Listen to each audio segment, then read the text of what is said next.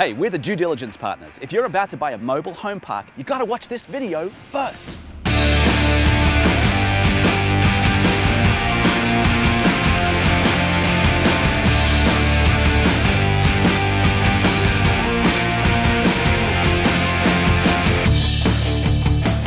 All right, let's get some due diligence partners' top tips. And I want to talk about the plumbing video inspection that happens.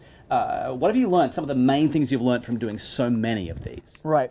The number one mistake is not taking the time to video the entire park. That's number one rookie mistake because it often can take longer to video every single run. So if a video inspection is hired, then there's a video probe that goes into the cleanouts. That's the opening of the pipe in order to be able to look at the plumbing system.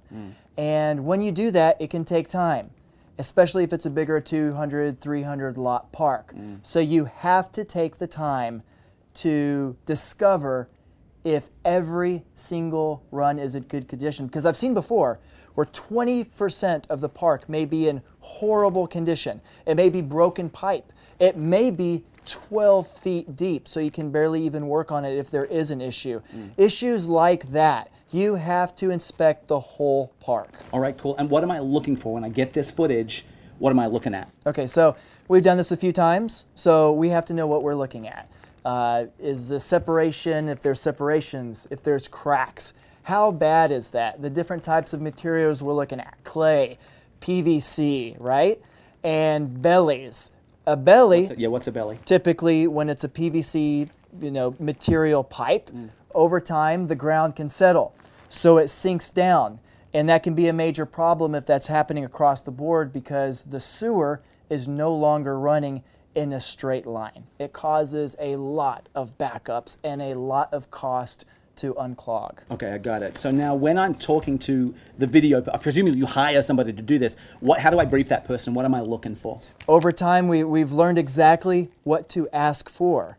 So often there's a lot of different camera equipment for the video probe. Okay. So you want to find out how long of a run they have, especially if it's a bigger park, say 200, 300 lot park. Could take forever and may not be realistic to even complete the job in a day if they only have 100-foot run, meaning how long the cable will extend. Okay. So ask for a 300-foot run, for example. Okay. And also ask if they have color versus black and white. That would be a newer system. Right. And ask them about how they're going to save it for you. Are they going to put on a USB stick, hand over a DVD, upload it, whatever. Okay, cool. So there you have it. The DDP top tips when it comes to doing a plumbing inspection of a mobile home park. Remember to get in touch with us before you make some rookie mistakes.